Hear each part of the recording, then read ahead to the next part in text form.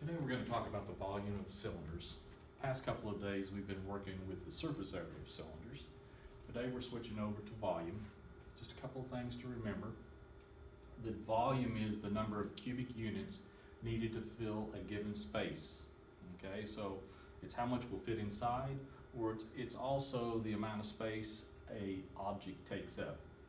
And volume, as we remember from volume of rectangular prisms, is always in units cubed. A cylinder, we remember, is a solid figure that has two congruent parallel circles as its bases. So picture a tin can, a Pringles can, something like that.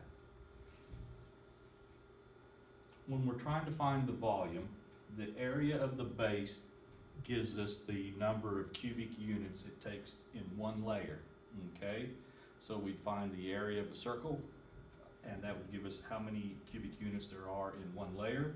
The height of that cylinder tells us how many layers there are of those cubic units. So I'll give you a minute to go ahead and copy this down before we go to examples.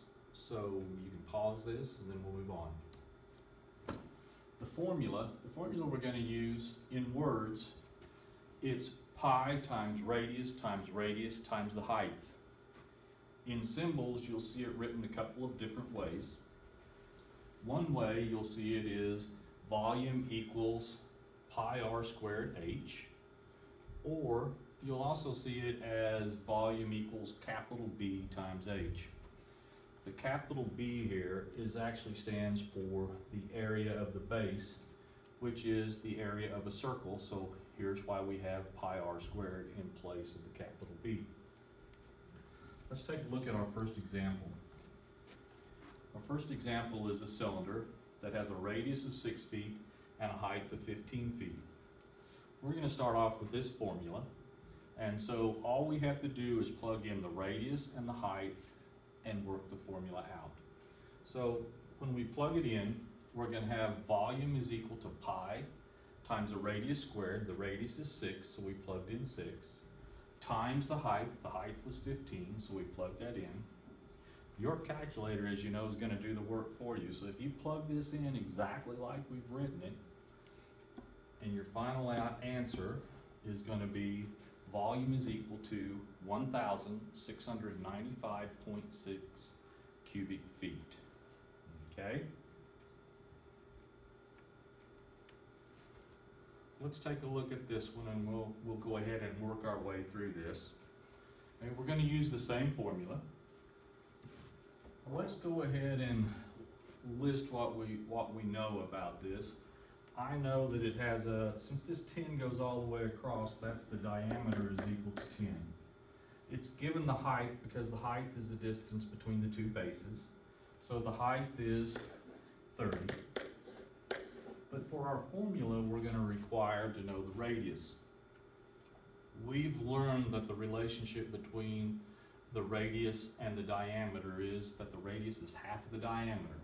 So if we divide this by 2, we know that the radius is 5.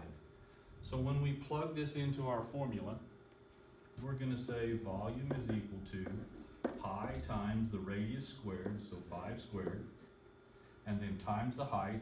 Well, the height is 30. So when I multiply that, when you first do it on your calculator, it's going to give you an answer of 750 pi. Because 5 squared is 25, and 25 times 30 is the 750. So it's 750 pi.